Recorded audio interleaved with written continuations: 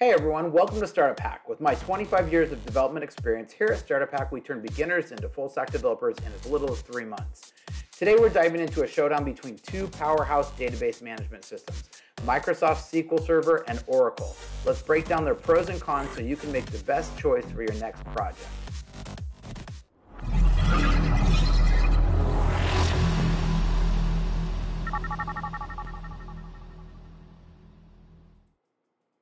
All right, so today we're going to dive in and we're going to talk about the showdown between two very powerful database management systems, Microsoft SQL and Oracle.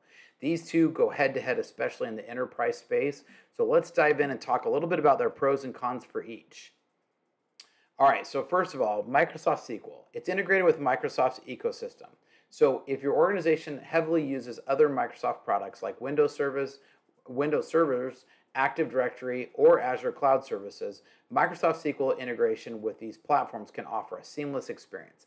And a lot of times most people today are using Azure SQL with their cloud services. Now, Microsoft SQL is known for its user-friendly interface and intuitive tools, making it easier for developers and administrators to work with.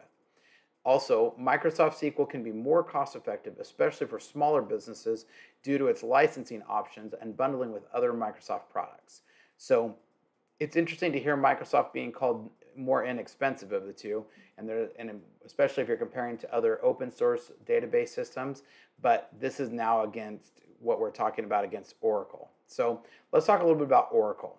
Now, Oracle's pros is scalability and performance. Oracle is renowned for its ability to handle large-scale, high-performance databases, making it a top choice for enterprise-level applications.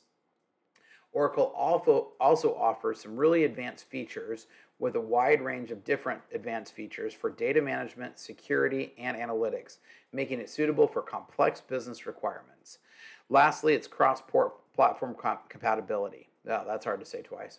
Oracle supports multiple operating systems, including various flavors of Unix and Linux, as well as Windows, providing flexibility in deployment options. So Oracle definitely is more supportive, whereas Microsoft, you have to run Microsoft SQL only on Windows. All right, so those are some of the pros, and let's dig into some of the cons here. So now for Microsoft, it has limited scalability. While Microsoft SQL Server can handle large databases, some users have reported scalability issues compared to other database management systems like Oracle. Also, as I was talking about, its operating dependency. Microsoft SQL primarily runs on Windows, which can limit deployment options for organizations that prefer or require other operating systems. And lastly, its features. Microsoft SQL may have fewer advanced features compared to Oracle, especially in areas like analytics, partitioning, and data warehouses. Now let's go to the Oracle cons. The number one thing with Oracle cons is its cost. Oracle is super expensive.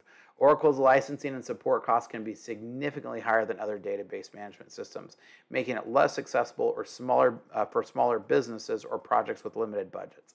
In fact, I would kind of throw a challenge out there to see if anyone has any more expensive database systems than Oracle. Also, the complexity. Oracle databases can be complex to manage and administer, requiring specialized skill and expertise, which may lead to higher operational overhead.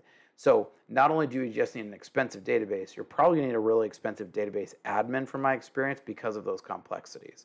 Now, vendor lock-in. Once an organization heavily invests in Oracle ecosystem, switching other platforms can be challenging and costly, potentially leading to vendor lock-in. Only way to really port databases from Oracle is manually. Now, it does follow some, mostly closely to T-SQL, so you can export it, but with some effort. So, and that's kind of generally as we see versus Microsoft SQL, where it's very simple to set up and run. Pretty much anybody can do it. Most developers I know are able to manage even a production version of Microsoft SQL. So those are some of the cons.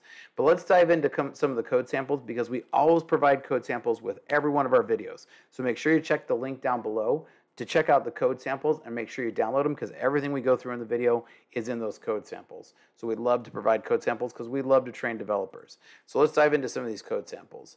So Microsoft SQL pretty much comes with .NET. I mean, you technically do need to include it into the system.data SQL client, but if there's any database connectivity that is as closely integrated as possible with .NET, it is Microsoft SQL, of course. So you take the database manager, you throw in the connection string. You can see that you can open connection and close connection, which is always a good idea with Microsoft SQL. You can execute a non-query, then you have the dispose.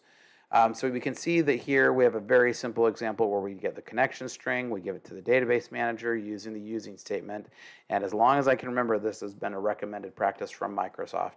We open the connection, we create a table, and then we would execute a query and close the connection. So again, very simple, very straightforward. You'll find lots of code samples, but we provide it as well.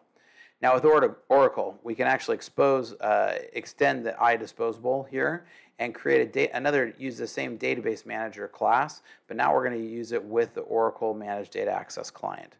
We can see that an open connection, close connection, create table, all very similar to the database, the code that we had before. Again, using the using statement. So this code looks very, very similar to what it has before, but what we get here is when we create the table, we have both the open and the close in that method. So we can see that this would create some examples there. So these are very simple ways for you to be able to, to check out and get started on coding up some of these. Again, find an Oracle database to connect to if you've tried for the first time, unless you have an existing Oracle database. Very expensive and complex to get set up. But make sure you like and subscribe to the channel. I'm curious to hear what you guys think. Let me know whether you prefer Microsoft SQL or Oracle. I'm going to be pretty hard-pressed to believe there's a ton of .NET developers out there who love Oracle. I think you're going to find a lot of people who like Microsoft SQL, not a ton who love Oracle, but be curious to hear why. Tell me what you think your pros and cons are and see what I've left off here. I always make sure I reply back to all the comments, so make sure you like and subscribe to the channel because we try to bring you really helpful content. Talk to you guys next time. Make sure you like and subscribe to the channel because we bring you lots of great tutorials and tips that every developer should know. See you next time.